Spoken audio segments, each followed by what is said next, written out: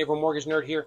So VA myth number 3, you need to have a great credit score to qualify for a VA loan. That's just not the case. Technically, don't need any credit score. There is no minimum for the VA to guarantee your loan, but you get your loan through lenders. So when you go to different lenders, they have different credit score guidelines. Some go as low as 640, some 620, some 580. It all depends. So yeah, you do need a decent credit score. You typically need to be in the 600s, but the VA does not have a restriction on your credit score. So that is a myth. You don't need a 700. Another great part about the VA and credit scores is that you have pretty much the same interest rate whether your score is lower or higher. There's no benefit for having a 760 or 780 versus a 680 for the most part.